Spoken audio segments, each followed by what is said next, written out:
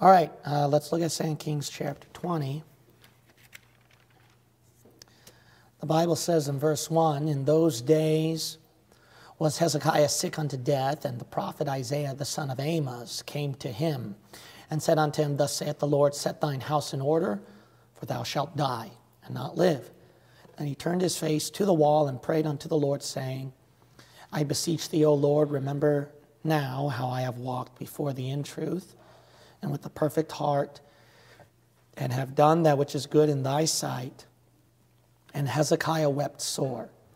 And it came to pass, afore Isaiah was gone out into the middle court, that the word of the Lord came to him, saying, Turn again, and tell Hezekiah, the captain of my people, Thus saith the Lord, the God of David thy father, I have heard thy prayer, I have seen thy tears, behold, I will heal thee.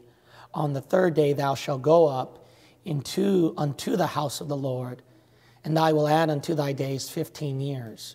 And I will deliver thee and this city out of the hand of the king of Assyria. And I will defend this city for my own sake, and for my servant David's sake. In this passage, King Hezekiah, the Bible says that he was sick unto death. And he was about to be taken home to be with the Lord, until Hezekiah wept very sore and beseeched the Lord to remember all the good that he did for him. Because of that, the Lord decided to spare Hezekiah's life, and he actually blessed him. He blessed him with 15 more years. He said that the Assyrians, which were the enemies of the Jews that time, that they wouldn't bother him, and all his days would be peace and prosperity. And Isaiah was able to heal Hezekiah of his sickness and his ailment, and Hezekiah was able to reign prosperously, peacefully, with the blessing of God for the rest of his life, because he made a difference by weeping sore and praying to God. Now, this sounds like a wonderful, positive thing if you were to hear God say to you, Tell Hezekiah, the captain of my people, I have heard thy prayer. I have seen thy tears. I will heal thee. On the third day thou shalt go up unto the house of the Lord. And I will add unto thy days 15 years. I will deliver thee out of the hand of the king of Assyria. I will defend this city for my own sake and for my servant David's sake. I mean, if you hear something like that, it's something positive. You would think it's from God, and that's a wonderful thing, except that we know the consequence of what happened after that was that he had a son named Manasseh born. And Manasseh, the Bible says, was worse than all the kings, the Jewish kings combined. Worse than King Ahab. Would you imagine that? God said that, I will bless you, I'll take care of your life, and then it turned out that your child would be the worst sinner, more than any other sinner we ever had in this country. I mean, that's a horrible thing that happened. All because God blessed Hezekiah's prayer. And because of that, he had a tragic consequence like that. What if at verse 1 and 2, he did not weep sore? What if at verse 1 and 2, he accepted what God told him to do? Set thine house in order, for thou shalt die and not live. Then Manasseh would never be born. Hezekiah would never have that heartache of a son who would be worse than all the Jewish kings combined before him. Hezekiah would probably have a chance with his kingdom and Judah. And the Bible says that the southern kingdom, Judah, God's judgment was imminent and sure because of Manasseh. I mean, even at the time when Judah, the nation, was right with God and doing things for the Lord, God said in his scripture that judgment was still coming because of what Manasseh did. But maybe that would have changed for the nation of Judah. Maybe they would have had a better chance if Manasseh never existed. If God never blessed Hezekiah's prayer, if Hezekiah did not weep sore and beg God to change something. You know, the Bible talks about weeping sore, right? Didn't you know that that's synonymous with other verses in the Bible? He wept bitterly. He wept sore, matching with he wept bitterly. And there are times in your life when you are sick and you are dying, and then God tells you, set your house in order. You're going to die. You're not going to live. Instead of accepting it, setting our house in order, we weep very bitterly, don't we? And we beg God, Lord, remember all the good that I've done for you. Lord, this is not fair. There's got to be a better way. Do you react like that when you're dying? When you're in your sick bed? Everybody is going through death. Every saved believer goes through death. Paul said, I die daily. And as we are dying, the tendency is, Lord, take it away. But God, He wants to keep that in your life because it is for the better. But if you come out of that, if you bypass that, you could be headed for something worse. Worse than you would expect. And you might see nothing bad with it. You might see something positive. God blessed you. He said, I will add you 15 years. I will defend this city for my namesake, for David, my servant. You are Hezekiah, the captain of my people. When you hear all that, there's nothing negative. There's nothing wrong with that. Well, it may not be bad to you, and you might see that as God's blessing, but it could be a worse thing. It could be a worse thing. We will talk about these things as we continually read the scriptures. Will you all pray with me? Father God, will you feel within me the power of your Holy Spirit and the cleansing of your blood? Make today's preaching a blessing to your people. Convict us, change our lives, open our eyes to some things. In Jesus' name we pray. Amen. Verse 1 will be the standard verse that I will constantly compare as we look at the entire chapter. Very powerful here. In those days was Hezekiah sick unto death. And the prophet Isaiah, the son of Amos, came to him and said unto him, Thus saith the Lord, set thine house in order, for thou shalt die and not live. And when God is visiting you on your sick bed and you are dying, that is your opportunity as your flesh is dying to be crucified with Christ. That is a time when God says, set your house in order. And as you do that, the reaction of believers is not to set our house in order, but rather in verse 2, face to the wall, prayed unto the Lord, and verse 3, wept bitterly. We become bitter. We become deep in grief. We always find things to complain and whine about and then think, poor me, woe is me, the devil's attacking me, God's trying me, and this is so difficult. The reaction in our lives is bitterness. It's being sore with grief rather than, verse 1, doing what God commanded. Set thine house in order. You know one thing I learned about when I die, as I lay dying in my sick bed? That's a time that I've got to get a grip on myself and set my house in order. That is the perfect time that I get away from the world, get away from good health where I'm preoccupied with the things that I'm always doing in my flesh, but to lay down in bed, die doing nothing, and finally get a good, deep reflection in my own life. Look at everything in my house and see what's not in order. And then I realized, wow, Lord, I got a patience problem here, don't I? I can be very impatient. But see, I didn't see that before because I was preoccupied with the things of this world, with job, busyness, and ministry, of course.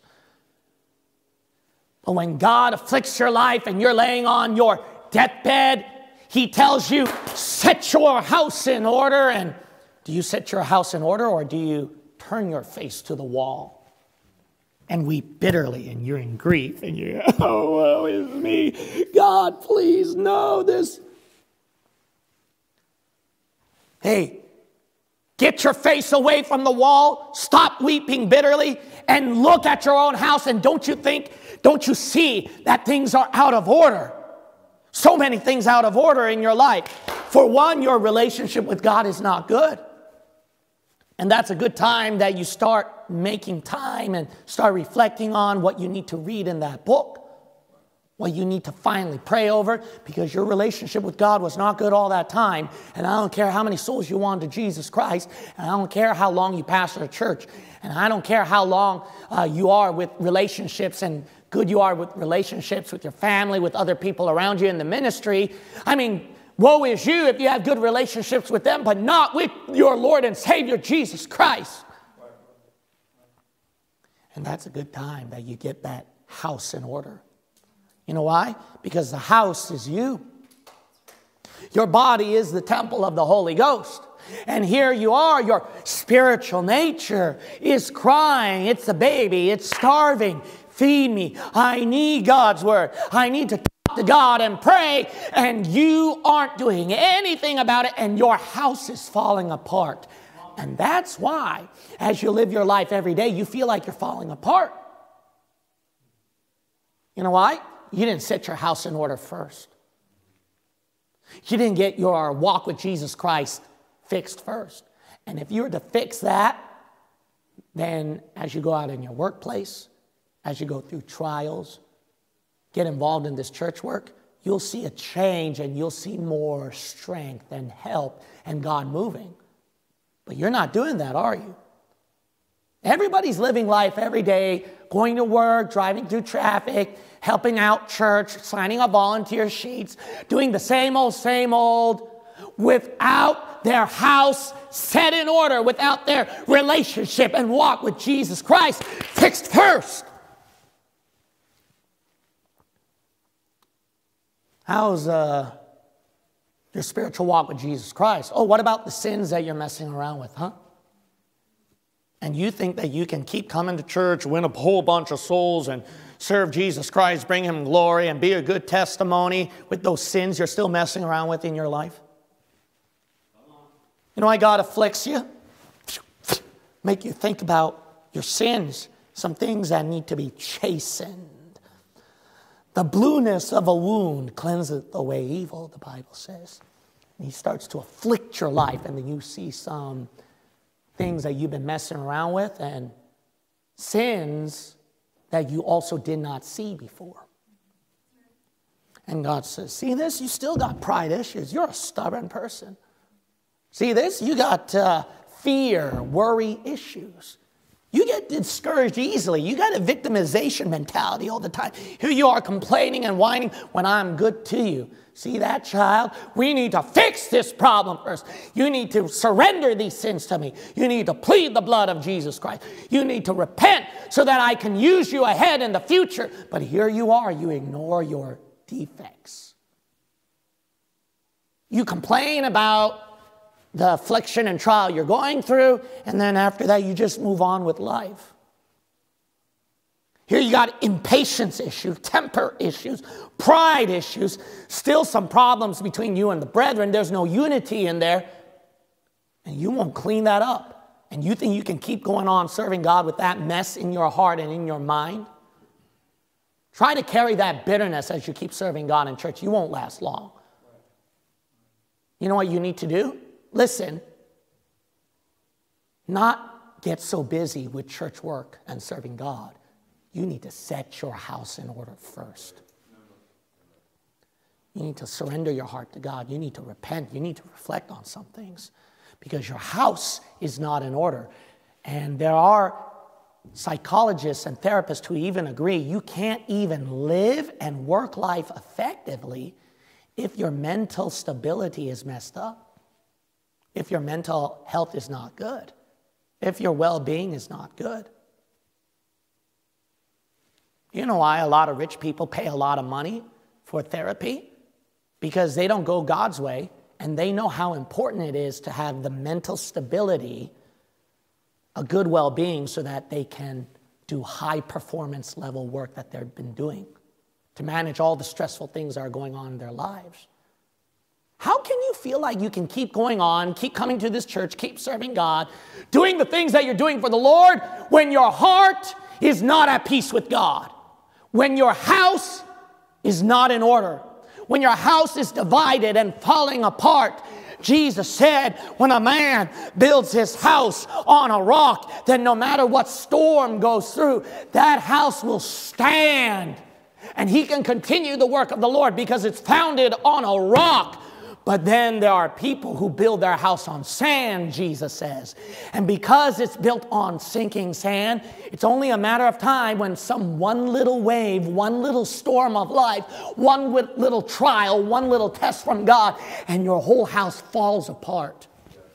Is that how your service for God is? Are you falling apart? Then there's something there in your foundation of your house that's not set in order. It's on sinking sand, isn't it? Or is it built on a rock? You know, people know how busy I am, and I'm crazy busy. But I've learned that I can't use those things as my excuse, and I've got to have a firm foundation first. Until I have a conviction, until the Lord shows me something, and I have a principle and a practice and a change in my life that I know is firm like a rock that cannot be moved, then I can continue on with my job. Otherwise, I will never catch up with my work. Otherwise, I will not be able to complete my work well. Otherwise, listen, I can't preach to you this message well today until I get my heart settled with God first. Set your house in order. Look at your own house, physical house. Is it in order? People not getting along with their spouses and their children, and the excuse is that, well, they don't listen to me. Where they're lost, they're unbelievers, they're messed up in sin, they're this and they're that. You know, a lot of times when people talk like that, they don't look at themselves. And maybe if you love them like you're supposed to love them in Jesus Christ, then they might witness something in you that you care about them, and that might convict them, and they just might listen to you one day. I'll tell you one thing, a wife or a woman ain't gonna listen to you if she thinks that you don't love her. But if you love her and that shows, then she will obey you better. You want your kids to listen to you? Then when you discipline them, do they see that as just mere discipline or because you genuinely love them? We think about that. Problem is we're so caught up in discipline and in obedience and what we're supposed to do that we don't show the love. We don't let them know that there is love in this, and that's why they don't change. They become bitter. They don't listen to you. Do they know that you love them? That's why you're doing that?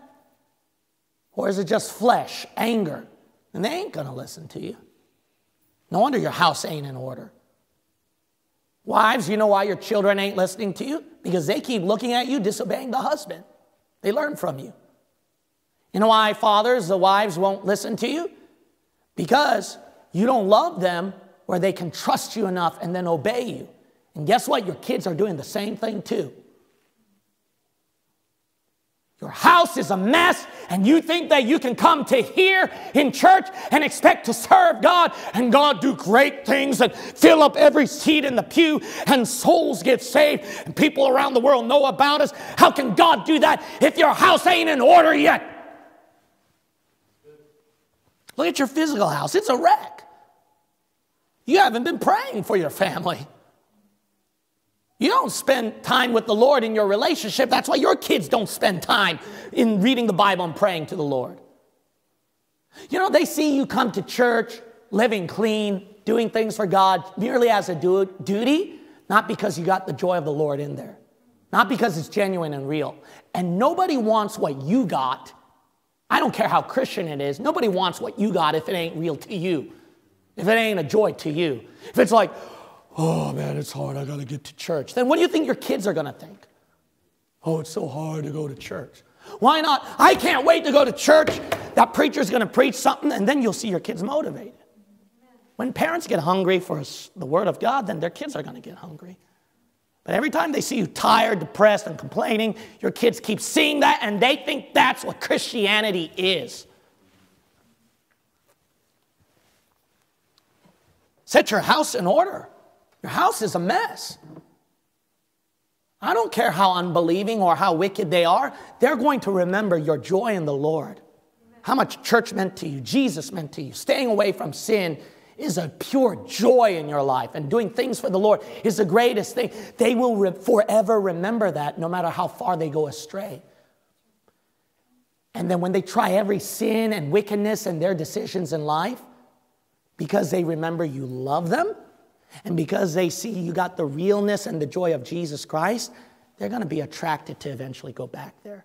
And the reason why they're not back is because you failed the love toward them and you failed to show the joy of the Lord. They just see you complaining about hardship and suffering, how unfair life is and how hard it is to serve Jesus Christ. And they won't want to come back to that. Set your house in order. How can we move on in the ministry if this church is not set in order? If God lives inside our house, and when believers assemble together, that is the house of God, not a building. Is this house set in order? You think we can resume with our renovations? You think we can continue the blowout? You think that we can pursue great things for Jesus Christ? Pastors got great ideas, and we're going to do great things. How can God bless it? How can God honor it if there are things in this church that are not set in order? People not coming to church. People not volunteering. People not having a desire to win souls for Jesus Christ, because that's the other brother's job. That's the sister's job. It's not my own thing. When you have sand in the middle of a rock, that rock, because it's built on sand, will still fall. It's got to be rock and firm a foundation, and then God can keep building up this church. You know, you haven't been praying for the people who need prayer. You haven't been fellowshipping with the people who need fellowship. You know, I know that they got issues, they got to work on it, but the Bible says in 1 Corinthians 12 that the weaker parts of the body, we're supposed to give more abundant honor. You doing that? That's why the house is not set in order. That's the reason why this church is going to fall apart. And then when numbers dwindle down more in our seats, and then soul winning becomes colder and colder, and tracts are becoming more ineffective, then it'll eventually affect the preaching, and this preaching will have no effect on you. Come on, brother. Why? Because the house is not set in order. Preach, brother. Come on. You feel like you're dying? Is this church dying? Are we dying right now? That's the time to set your house in order, not weep against the wall and go, people are leaving our church because California is so tough. And God, you put us in an unfair situation. And Lord, it's so difficult. And Lord, if you gave us more money, this would be possible. More resources, if this would be more possible. More members in our church, this would be more possible. People in Sacramento to be close to us, we'd be close to them. The people in the Bay Area all be close to this church. Why do we have to have a church in this city? Can it be in a more easier city? And then we have to pay the toll road, people driving 3.5 hours. You're going to weep bitterly all day long, facing against the wall, or you're going to get up and do something about it and set your house in order. It's time to get back in that book on your knees. It's time to get rid of those sins out of your life. It's time to look at your own house and start cleaning house and manifest the love of Jesus Christ like you're supposed to, and act the discipline in love like you're supposed to, and show the real genuine joy of the Lord like you're supposed to. Fix your house. Fix your relationships in the marriage with your children. Fix your relationship in this church with your brothers and sisters in Christ. With your involvement, your personal work in this church, it's time to fix house. And then maybe God can move and do something. But we just get people who are just turning against the wall and weeping, weeping, weeping bitterly. You feeling the bitterness right now? Are you feeling sore? Then it's time to set your house in order.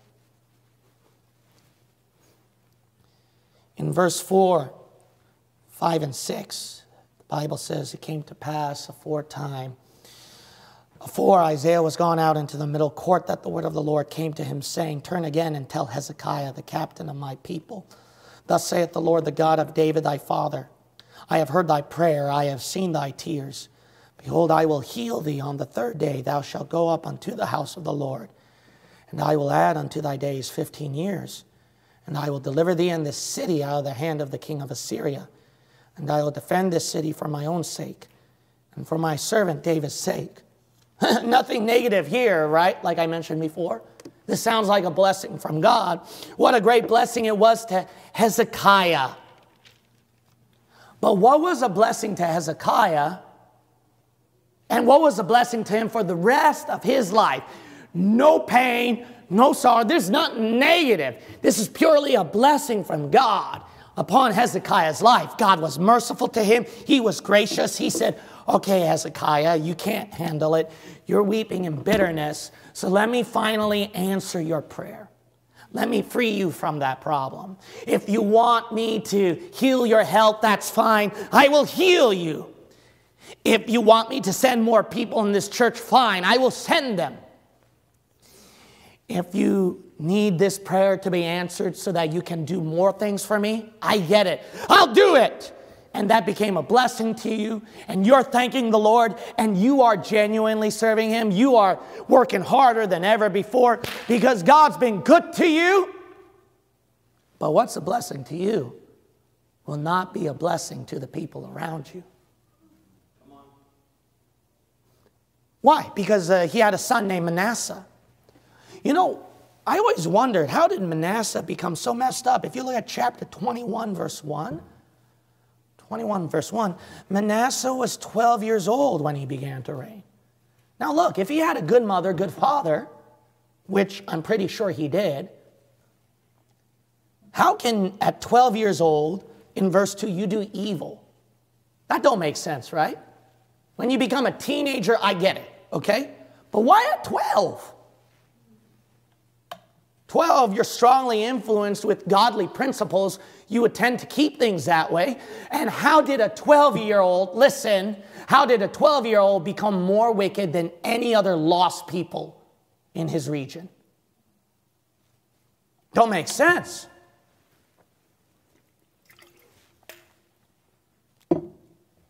His mother's name was Hephzibah, so I was guessing maybe it's because he had an evil mom.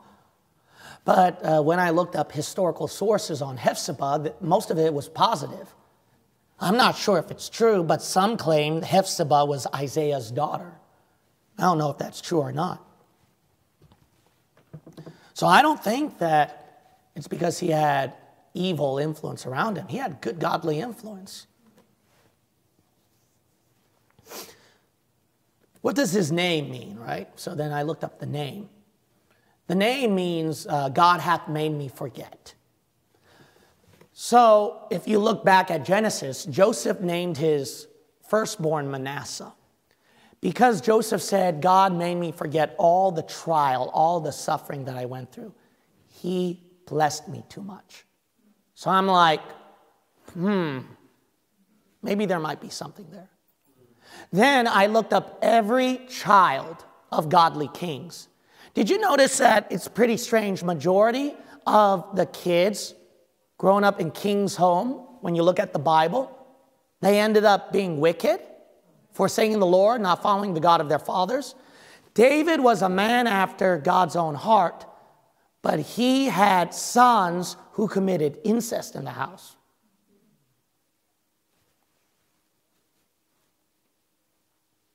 It didn't make sense. So, when I kept looking up Judges, it's the same thing with Samuel. Samuel was a godly man, but his boys didn't live right for God. And I was like, I wonder if there's a pattern here. And usually, listen, a lot of leaders that God has used, you'd be surprised how many of their kids end up rotten. Do you know why? They're sick and tired of that spiritual upbringing. And children, sometimes they want to be the opposite of what their parents do. Parents will tell them, do this, and the child, what would he or she want to do? The opposite, right? It would make sense if Manasseh was so bitter, so rebellious against his parents, because his parents were so strong in upbringing that he wanted to totally rebel by doing the most evil things than any other king. Here's another one. Why do I see second-generation Christians falling away into the world, but first-generation Christians who live more spiritually than second-generation sometimes? Do you know why? First generation tasted sin already, and they don't want to mess with that. So then that's why they live so clean. Second generation never tasted sin. They're too blessed by God. God made them forget the suffering and consequences of sin because they never tasted it. And when there's no suffering, but only the blessing of God on that child's life, they tend to grow up spoiled, they tend to covet the world, and they turn total rebellion and do the worst evil against God.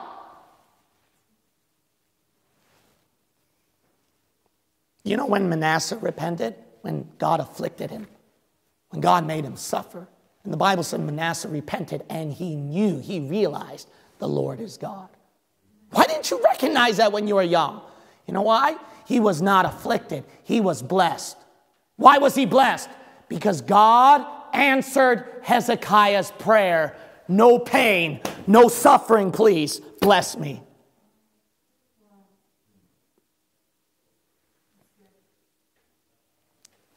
You know why pain is good? Pain is good. Suffering is good. God hath made me forget my suffering. Praise the Lord for that, but there's a price to pay. When you don't have any idea about suffering, you tend to go after the things of the world. But when you remember suffering, when you remember suffering, keeps you humble, makes you remember how wicked sin is, keeps you clean. So you don't want suffering? You want God to answer your prayer? You know, one thing, I am so scared to forget all that suffering. Amen. I have a personal conviction in going to missions trip every year now, after that last trip. You know why? I cannot forget what it's like over there. Those struggles, the things that you have to go through in the third world countries. I need that. Amen. That way when I come back here, I don't forget, and it helps me set my house in order when I pastor. But if you keep living in this comfortable country, America, what's going to happen to you? You don't know what suffering is. Oh, I'm suffering. You don't know what suffering is. You need it. You need suffering. You need stop putting your face against the wall and weeping bitterly. Set your house in order by taking the suffering, accepting it, and using it for the glory of God. Because if you don't, you might be blessed in your life, but the other people around you won't. You know what happened to Hezekiah's boy? He wasn't blessed from Hezekiah's blessing. It was more of a detriment to him. Hezekiah's blessing wasn't really a blessing to his nation. His blessing of living longer doomed his country, his kingdom, with the birth of Manasseh. But if Hezekiah accepted suffering, then what would he do? If he was like Paul, when he besought the Lord thrice, take away this suffering from me, and God said, no, because my grace is sufficient for thee. If Hezekiah accepted that suffering like the Apostle Paul, then he could say, like 2 Corinthians 1, whether we are suffer or we are afflicted, it is for your consolation. What did that mean? His affliction was a blessing to somebody else. But if Paul had no suffering, he cannot bless somebody else. He could become like maybe Hezekiah, who is too blessed and then becomes a detriment to other people. God, why is our church dying? Haven't we done enough? Why can't you bless us? Maybe because he doesn't want you to forget this. Maybe he doesn't want you to forget where you came from. Maybe he wants you to keep you good and clean because God knows if every seat is filled in here, God blessed us too much. God knows what's going to happen to you and me. God knows what's going to happen to the kids we raise here. Make them grow up like Manasseh, maybe. Oh, if they had more kids in this church, then my kid could live right. If I had more people in this church, then I could live right. If God blessed us more resources, money, that. How do you know? It could be a detriment. Do you know how many large Bible-believing churches I know of where they get people getting out like that and becoming spoiled and prodigal? Just because you have every resource in the church in the world doesn't mean that you're going to keep them in the straight and narrow for God. You know what's going to keep them in the straight and narrow for God? Get your stinking house in order. And listen, no matter how wicked this place becomes or California gets, your kids and you will still stay right with God. Ain't that encouraging? No, we don't need more resources. We don't need more people. We don't need more money. We don't need to be in a better place or better area. We need God. And that's what is missing in our house. Our house is not in order because we're just not right with God.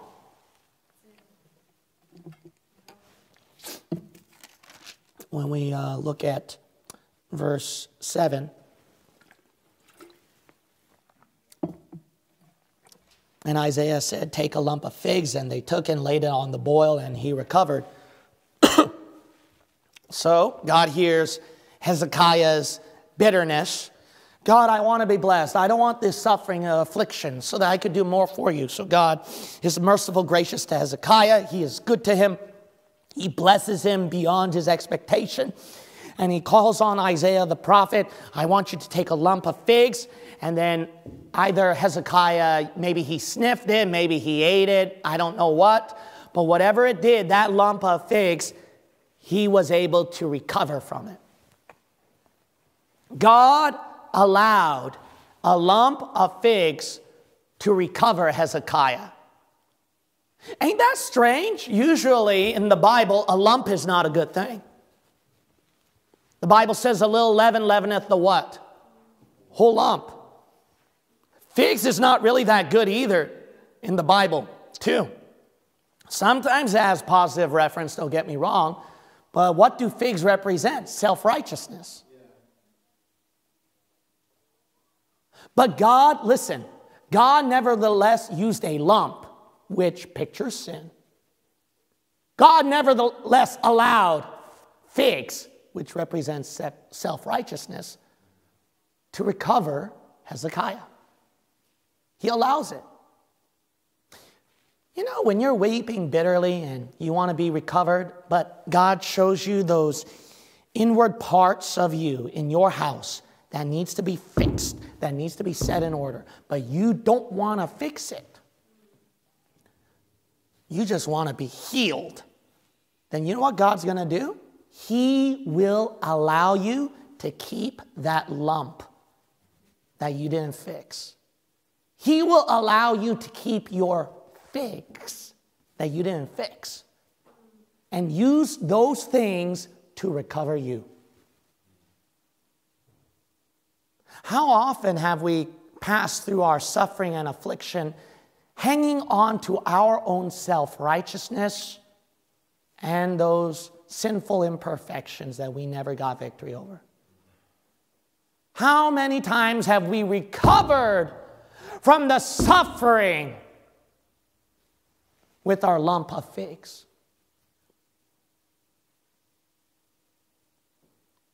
You know what's going to happen? If you keep that lump, if you keep that figs, open up to temptation. That's what's going to happen. You're going to mess up. Didn't you know that's what happened to Hezekiah? Well, let's keep reading here. That's one thing that's going to happen, is that you're going to recover with your lump and figs, with your sinful imperfection you didn't clean up, you didn't get right with God yet, and your self-righteousness. That's the first thing that's going to happen. The second thing that's going to happen, look at this, this is dangerous. And Hezekiah said unto Isaiah, we're at verse 8, what shall be the sign that the Lord will heal me, and that I shall go up unto the house of the Lord the third day? And Isaiah said, this sign shalt thou have of the Lord, that the Lord will do the thing that he has spoken. Shall the shadow go forward 10 degrees or go back 10 degrees? And Hezekiah answered, it is a light thing for the shadow to go down 10 degrees. Nay, but let the shadow return backward 10 degrees. And Isaiah the prophet cried unto the Lord, and he brought the shadow 10 degrees backward, by which it had gone down in the dial of Ahaz. What a miracle of God. Hezekiah, he was a Jew, so he had the right to require a sign. And Hezekiah said, I need a sign from God that this healing is from him. And Isaiah said, then should their clock that time was a dial. I'm sure all of you know that. So then, depending on how the sun shone on that dial, wherever the shadow moved, then it showed the time. And then he said, shall the shadow go forward or backwards? Well, forward means nothing. So King Hezekiah said, I want it to turn backwards. So basically, Hezekiah was asking, turn the clock backwards. 10, 15 minutes, not 10, 15 minutes forward, because that's not something special. So God did that. And because God did that, that sign confirmed God's healing on Hezekiah. And Hezekiah had a sign, a confirmation from God that what he had, that healing is of the Lord. And you know why that can be dangerous? Because when God heals your life, you know God is very good to you. And when he heals your life because you wept bitterly and you're begging God and you just want to get out of the affliction and you don't get your house in order first and you just weep and pray bitterly for God to heal, you know what God does? He heals you, and guess what? He blesses you and he gives you fruits to confirm his work upon your life. And signs is another word for fruit. Hezekiah wants a sign. I want the signs, basically the evidence of God's work. When we Christians say, I want the fruits of God's work, I want evidence, the signs of God's work. So when God blesses our church with more people, or so many souls get saved, and then we see how people love the Lord Jesus Christ and how God is providing you financially and you got so much money, God gave you a nice home. Don't we often say, praise the Lord and thank you, God, and take those things as basically signs, fruits, that God is blessing what I'm doing? You know what that dangerous thing is? Listen, I know this speaking as a pastor. It's a dangerous thing when Bible-believing pastors, because they keep seeing fruits in their church, they think that the way they're pastoring is right with God. Then you know what that is? That's a competition of fruits, showing whose ministry is better and who's really doing the work of the Lord. That's dangerous. But I also want to add this. You Christians are in danger land too, in a dangerous zone as well, because God keeps blessing what you're doing for him, and that's why you think that you're okay with God, you're right with God. There's nothing in your house that needs to be set in order. Because God's blessing me, so I must be right with God.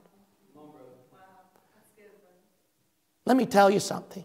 It's called God's mercy and grace, not your self-righteousness. You little fig, you. You got your figs in you. And you use those figs to think that because there's something good about you, that God's going to bless your life.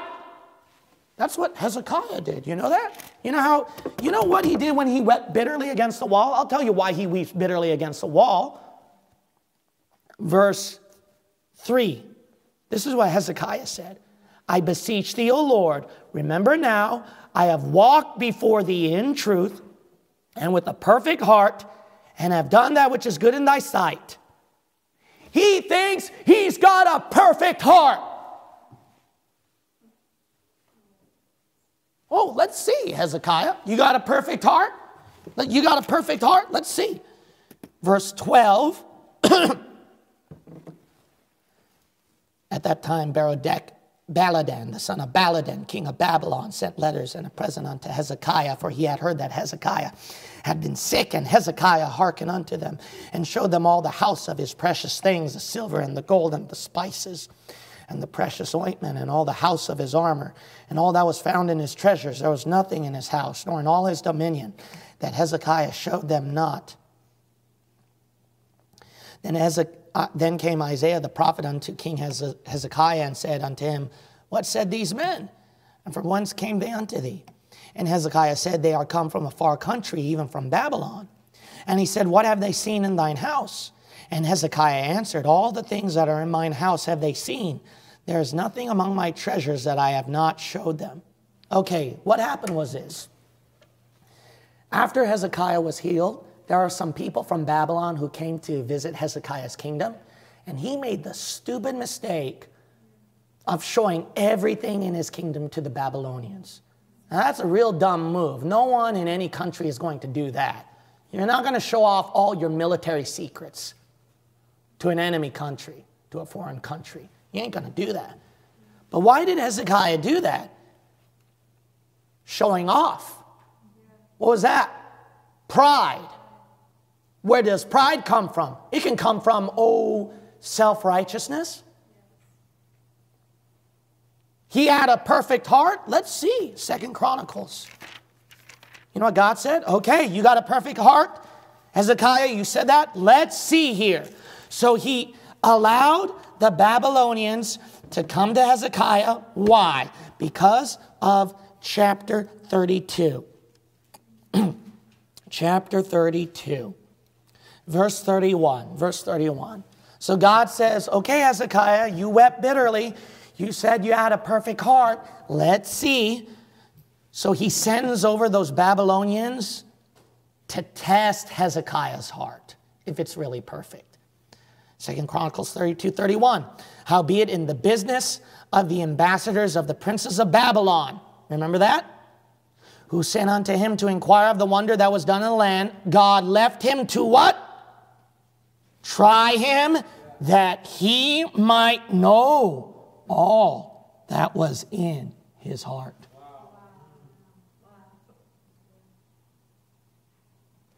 God, remember, I had a perfect heart with you, and this is just wrong. And Lord, I learned my lesson, and you can take away the affliction.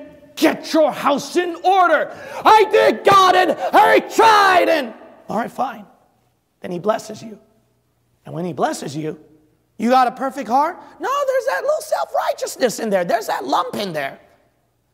That's not been purified. And God's going to let the blessing happen to you to test, listen, to test your heart. Okay, you said that you got no lump, you got no things, you got a perfect heart. Let's see what happened when I get rid of this affliction and bless your life and answer your prayer. Did it the way that you want because you're so much in bitterness and in grief. Guess what happens to you, buddy? You fall into pride, don't you? and you think that you're somebody special. You're very spiritual. God blessed your life. But you're a humble Bible believer, so I'm not saying that you think you're very special, but you think you're more spiritual than that particular brother and sister in the room.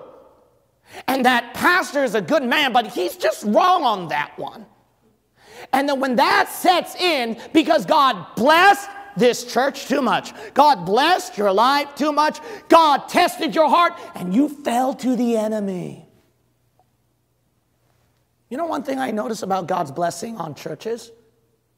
There's splits that happen. You ever wondered why? People are in the flesh. They didn't get their house in order yet. Because all they experience is God's blessings, God's blessing, God's blessing. God hath made me forget my affliction. And because of that, they got that lump that they didn't fix.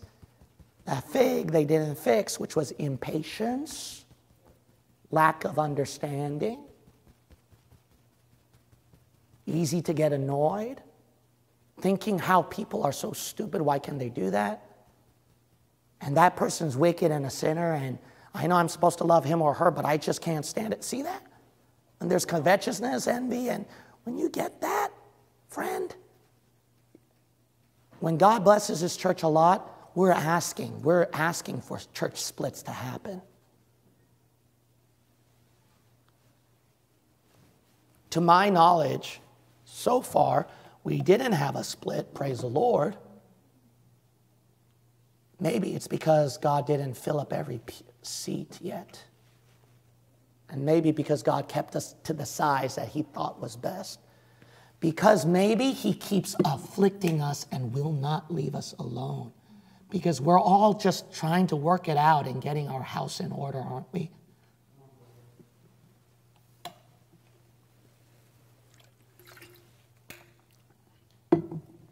Now when we go back to 2 Kings chapter 20, verse 16. And Isaiah said unto Hezekiah, hear the word of the Lord. Behold, the days come that all that is in thine house, and that which thy fathers have laid up in store unto this day, shall be carried into Babylon. Nothing shall be left, saith the Lord. And of thy sons that shall issue from thee, which thou shalt beget, shall they take away, and they shall be eunuchs in the palace of the king of Babylon. Now look at this. This is a negative thing. This is a negative thing. Hezekiah, what did he do? You know what his response was in verse 19? He did not turn his face to the wall or weep bitterly. You notice that? He surrendered. He said in verse 19, then said Hezekiah unto Isaiah, good is the word of the Lord, which thou hast spoken. And he said, is it not good if peace and truth be in my days? He finally surrendered. He didn't turn his face to the wall and weep. He surrendered. You know why? Because the imperfection in his heart was finally exposed. And he realized what was good for him, what he deserved. But if you go back to verse 1, he didn't see the imperfections in his heart, and he didn't think he deserved this. He didn't deserve to die. If you go back to verse 1 through 3, he didn't think he had imperfections in his heart. But in this case, because of the imperfections in his heart from the Babylonians, Hezekiah, it was like an eye-opener. He realized what he'd done was so stupid. Nobody in their right mind would do it, but he did. And that made him finally surrender to God's affliction. Now, his statement is, you can see something good out of that. Good is the word of the Lord. But it's still not really good. It says, is it not good if there be peace in my days, he says. Well, yeah, but that's like Chamberlain who waved a paper of a peace treaty, and that peace treaty meant nothing. In other words, Hezekiah's kingdom was still going to fall eventually. He only bought a temporary peace. He could have gotten, listen, he may have gotten full peace. He may have gotten full peace if he surrendered to the word of the Lord and said, good is the word of the Lord, back at verse 1. Not at verse 25 or verse 30, 32, and verse 40 and 60 and 125, like some of you are doing. If he just started at verse 1, set your house in order. You're dying and you need to die. Amen. You know what Gene Kim needs to do? He must die. I die daily. I must die. I need to get out of the way so that God can move in and then do something in my life. And I need to say, good is the word of the Lord.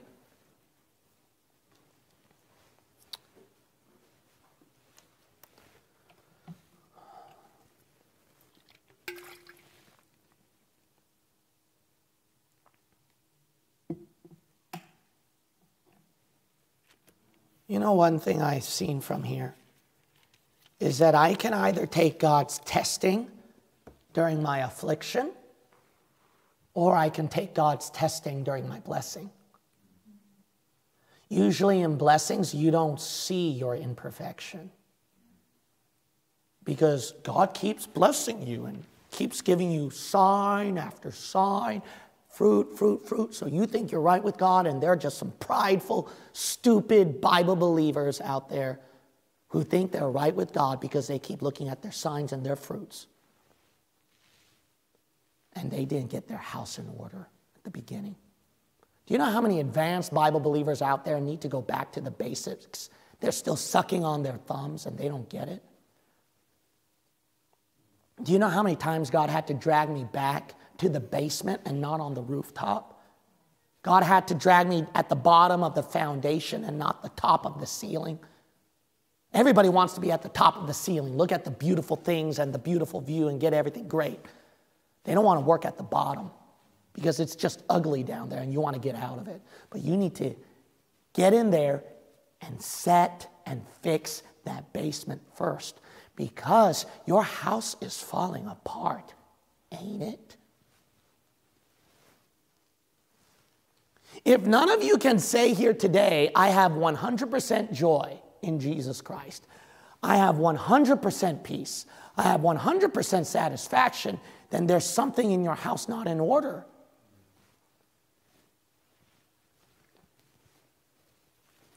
It would have been best that you've done it at the beginning, not now. You might say, good is the word of the Lord. All right, Lord, thank you so much for the good times and the bad. Thank you, God, for chastising me. And we got people saying that. Praise the Lord for that. But wouldn't it be a lot better, rather than being encouraged with Romans 8:28 with all the stupid mistakes that we did, that we have zero regrets?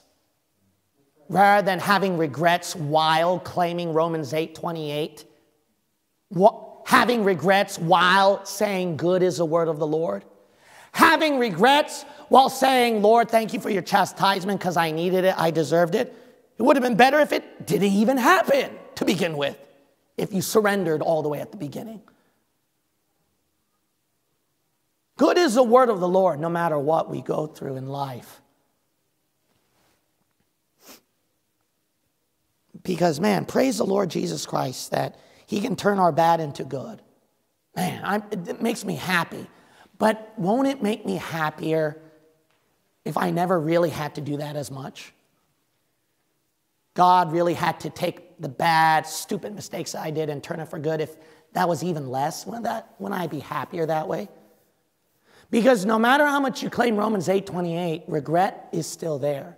And I'm pretty sure that the majority of you, that there are some stupid things you did in your life or still doing now that you want to change or take back.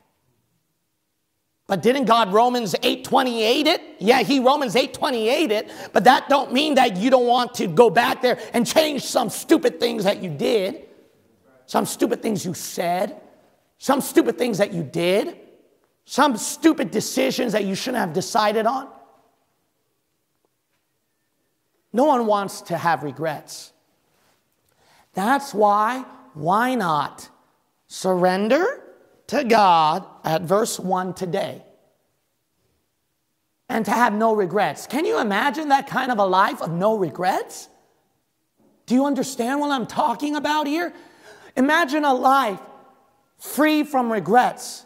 Not thinking about the stupid mistakes you did in your past, but thinking about those sufferings that God pulled you through and how He taught you so many things and how He was gentle with you and helped you and gave you grace and then how God made you a better person out of that. Wouldn't that be something that you want to live your whole life in? And as you lay dying on your deathbed, to have no regrets would be one of the most blessed things. Why does everybody have to worry about the judgment seat of Christ when they lay on their deathbed? Because you got regrets, don't you?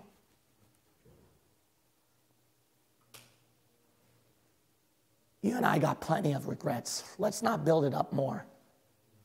I think we can make it less today. Let's go back to verse 1, shall we? Every head bowed and every eye shut.